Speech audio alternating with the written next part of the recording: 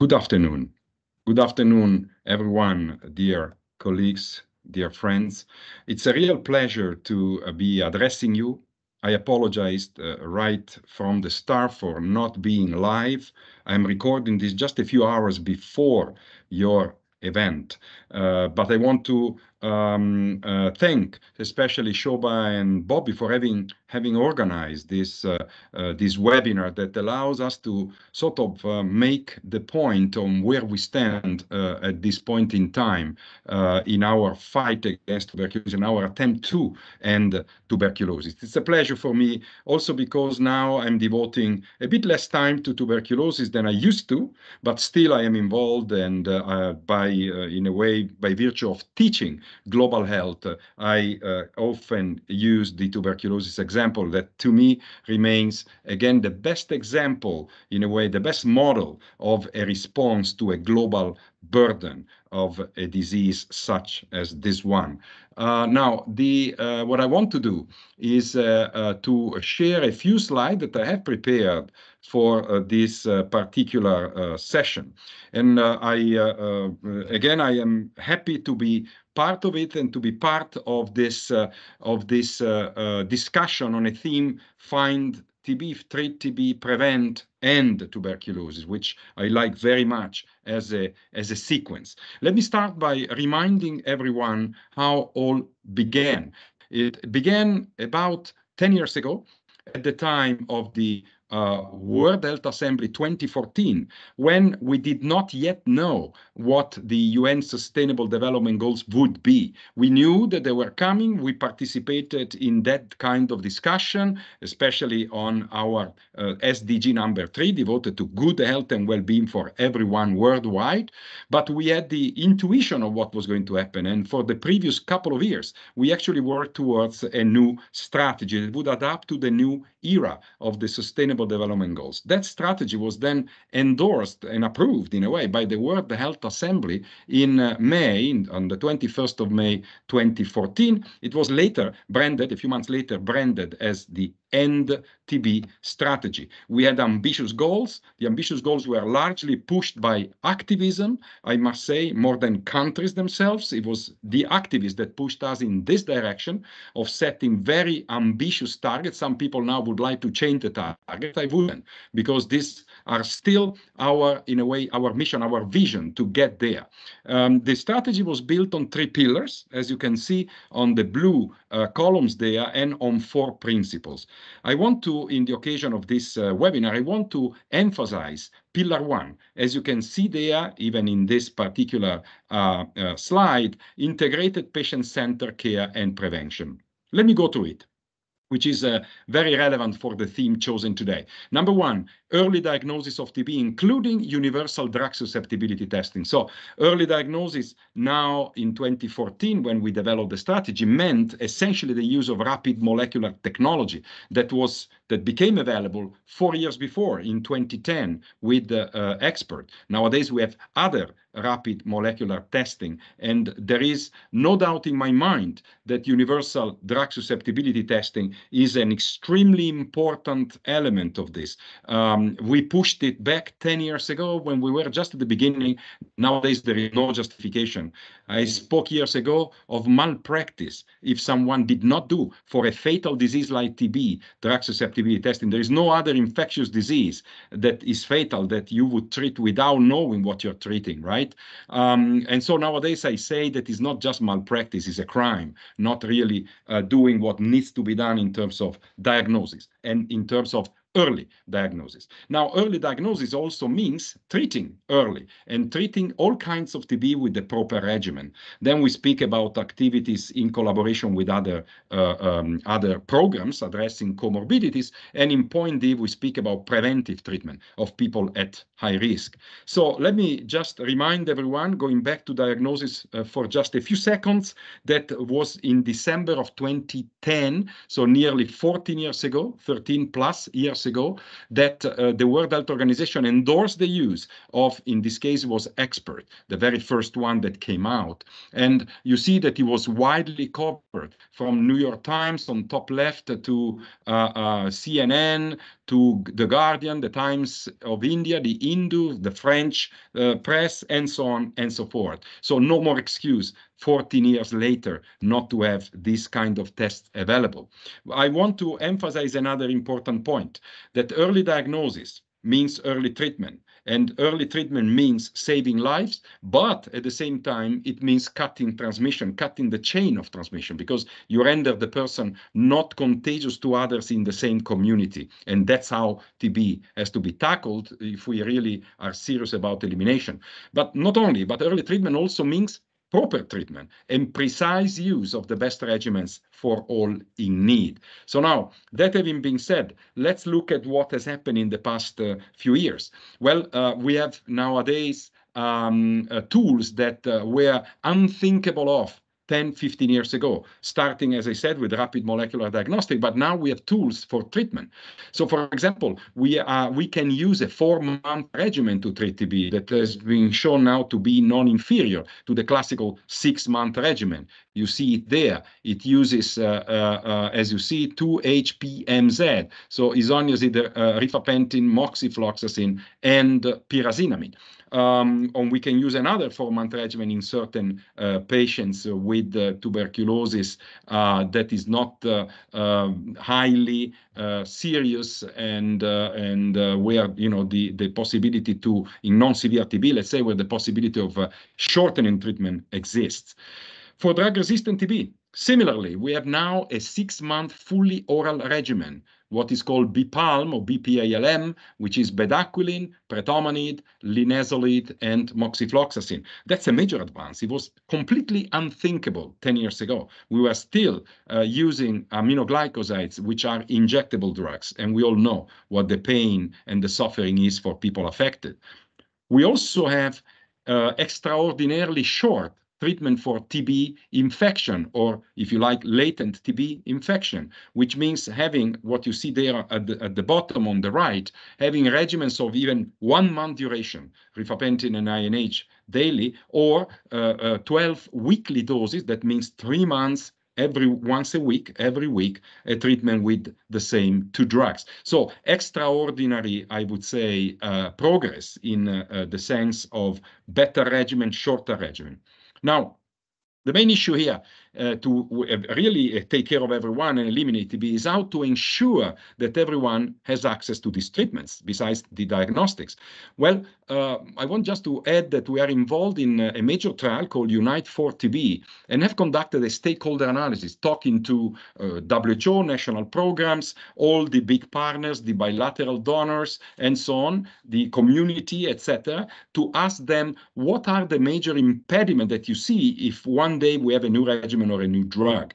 And so what we gather out of this is quite interesting. This is essentially the logo that is being used in this $180 million project, or euros, I should say, project. Well, these are the take-home messages. We basically are recommending now all the researchers as part of this consortium, but also others involved in clinical trials, that the collaboration with key stakeholders and communities is an added value and a key to success. That is the #1 statement. The second one is on the priorities. Priorities are engagement of the World Health Organization, because that can provide eventually proper policy guidance to countries, and open a constant dialogue with national TB programs and communities, often excluded from clinical trials that are based on research institutions oftentimes. So it's time to really link these parts of the system.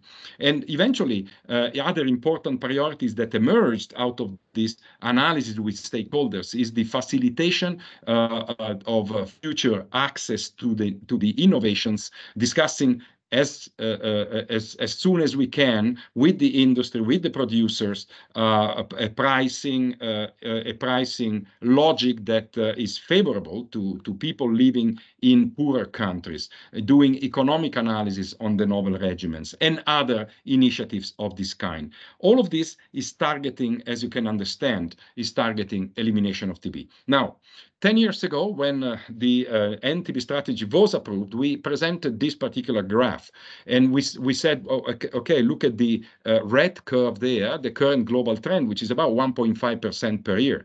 Now, we were hoping at the time that with the better use of everything that is available already, that was available already 10 years ago, we would make it accelerate. We would accelerate this decline from 1.5% per year to even 10% by next year, by 2025. And we were counting on a new series of tools, particularly a vaccine, that would then further accelerate to get us to the targets established within the end TB strategy. We defined what was needed: better diagnostic, better treatment, vaccines, right? And we said, essentially, if we have everything available by 2025, we can really target elimination. We even had previously some models, mathematical models, that showed, here is an example, they show that if we go ahead with the same type of incidence decline by 2050, which is when elimination should take place, the famous target for elimination, less than one per patient per one case, rather, of TB per million people, we would be in 2050 at 1,000 times a greater level than elimination itself. So we said we really need something, right, that is much better than what we had. And this was the logic behind the graphic that I showed you. Now, let me tell you that disappointingly, this elimination curve, or rather the red curve here of the reality, has gone even worse than that. So not only it does not decline, but at a higher level, but it started increasing due to the COVID disruptions in the past 2-3 years. Now, that having been said, we have to ask ourselves what prevents access to all of the existing and all of the new tools. I would say very simply that we have impediments, major ones, at governmental level, starting with registration, starting with some countries that require to repeat trials that have been internationally recognized, because in their own country they need to demonstrate that these particular regimens or drugs also work in their own population. This delays access by years. It's not a matter of 1 week or 2. It's a matter of years. The pricing issue that has been recognized in our own stakeholder analysis is a major issue here, right? To provide quick access. The lack of vision in general by governments, by people who are responsible. Then we need essentially a much higher engagement of the community, and therefore the pressure, the healthy pressure that will come to governments if communities are mobilized. And I want to say that another big challenge that prevents access and quick access is poverty and lack of education and information that would allow then communities to act. So the question really is, what is holding us back? And I always claimed, and I keep claiming, that the issues here are not so much technical. Of course, there are technical issues. We would all love to have a vaccine, for example, or a regimen that you can give in 1 month rather than even 4 months, which is short enough, but not good in the end. It's still 4 months. So I claim that they are both, these bottlenecks are both of political and financial nature. The political indifference was already, in a way, denounced back in 2010. This is a Lancet paper.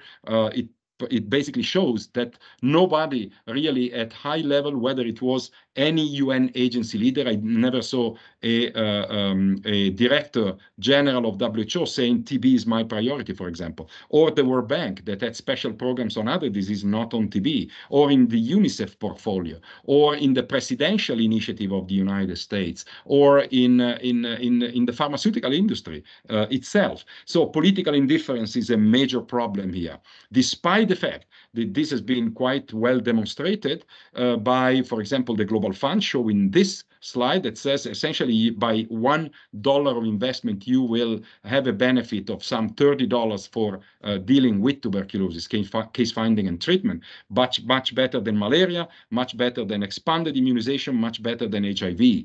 And the Economist, which is, if you like, a very reliable source, used this example that came from the Copenhagen consensus that was judging the different targets in the new Sustainable Development Goals and showing that tuberculosis, as you see there, will give you a benefit per dollar spent that is in the range of $40.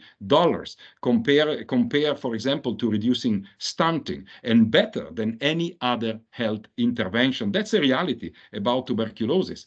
The second point that comes directly from the lack of political commitment is this one, is the financial inadequacy. These are the latest data produced by the World Health Organization in the global report, showing essentially that we are halfway for TB research compared to what was the target. That was, by the way, $2 billion a year, which I always consider totally inadequate, because with $2 billion, even if we just have 1 billion, right, we can see that. But even with $2 billion, we would not be able to accelerate the production and the discovery of new tools. Just think about the amount of investment made by major research agencies on, for example, HIV/AIDS or on COVID. That is what allowed very rapid tools to become available. When it comes on the left here to prevention, treatment, care, and so on, diagnosis and care, etc., well, we are far away from the target that was established at 13 billion. Now, this, by the way, these new estimates, these new targets have been, in a way, revised and revisited, and they are now doubling almost these amounts, but we are still far away because the amount actually invested remains the same. So this is just to show the trend of funding for TB research, essentially a flat line, just slight increase in the past 4 or 5 years, with a gap that is essentially of 1 billion, similar to what the actual investment is. And this is the funding for care, which, when you can see very clearly, is even decreasing compared to the biennium 2018-2019. The gap is now in the range of 7 billion out of the 13 desirable. So how to ensure under this condition that everyone has access? And I think we need 2 major high-level decisions and policies to start with.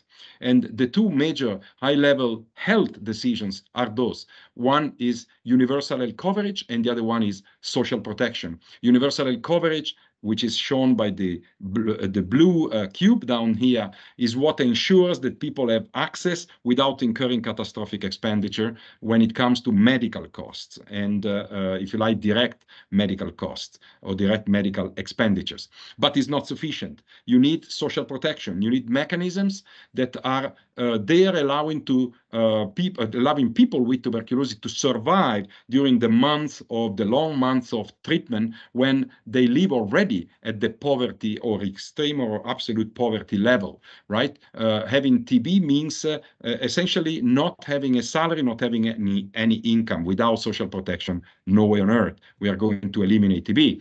And I think I have to insist on this one. When I left WHO, we started a series of costing surveys in countries, national surveys. And there are nowadays, my colleagues there have done some 30 countries, national surveys, showing what? Showing that 50%, half of the people or the households affected by TB get into catastrophic cost due to the disease, let alone when you have drug-resistant TB, in this case is in the range of 80%. 4 out of 5, if you like, will incur catastrophic expenditure and get, in a way, impoverished further. In other words, is the vicious circle of poverty inducing tuberculosis, tuberculosis inducing further poverty.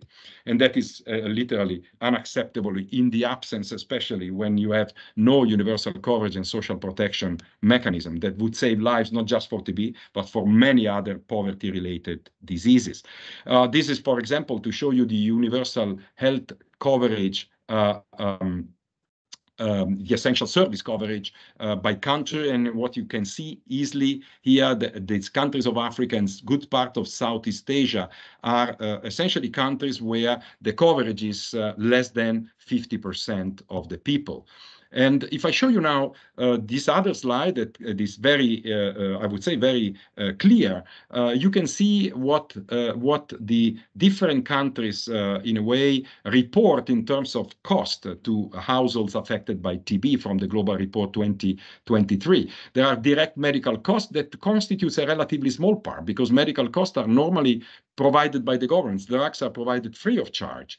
But you have a larger amount here in light blue of direct non-medical costs, those listed there. And importantly, you see that in most countries, the majority of costs incurred by patients are indirect costs due to lack of salary, lack of income. So the social protection for people with TB now has to be analyzed in terms of what are the different mechanisms that could be put in place. And you notice here that the majority of the highest burden countries have this yellow-orange type of little rectangles, which means they have no cash transfer mechanism, they have no enabler to facilitate treatment, they have no food security. Nutrition, by the way, especially in Southeast Asia, is a major issue inducing tuberculosis. And in a way, correction of nutrition is also an element that will prevent death of people with TB. So not addressing those with social protection mechanism is, again, I would call it policy malpractice. Now, how to ensure everyone has access? Once again, the same question, and I say the answer is commitment and accountability. And why do we need a multi-sectoral approach to NTB? It's not sufficient what the health system can do. Well, the health system can take care of this, can take care of the transition between latent infection and active disease and the prevention of death and suffering.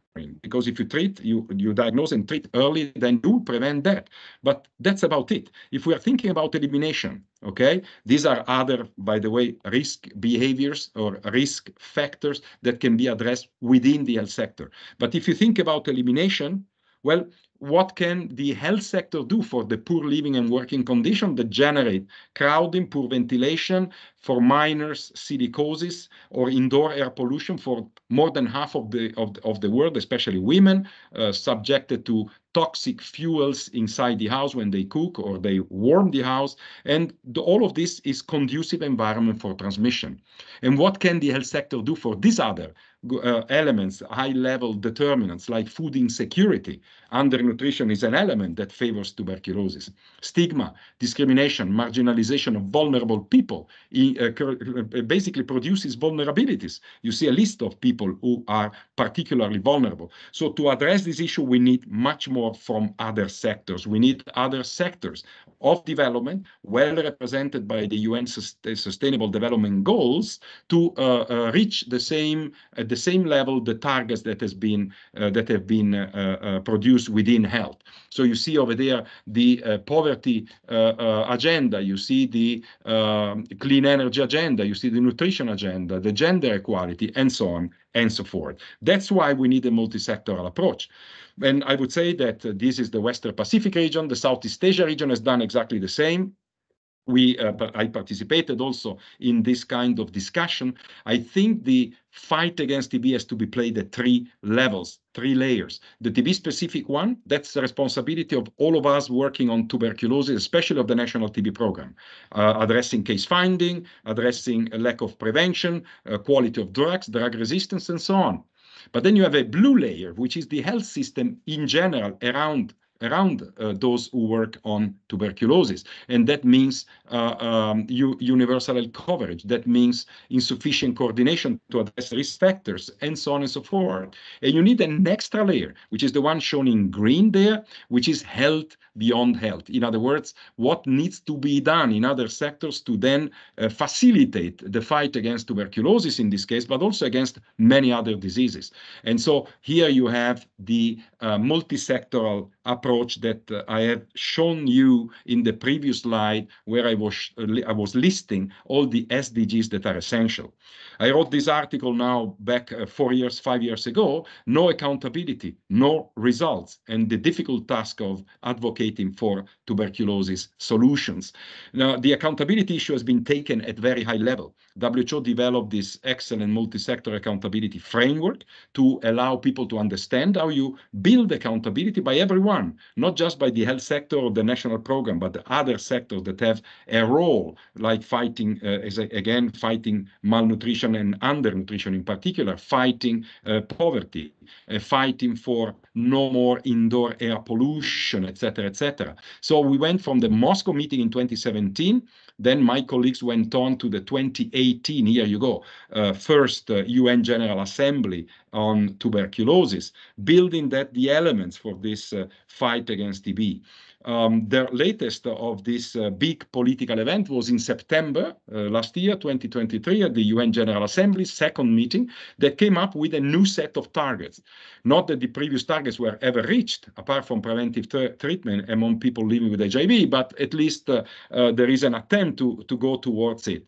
COVID was obviously a major impediment, a disruption, but even before COVID, we saw no sign of acceleration. Much more needs to be done.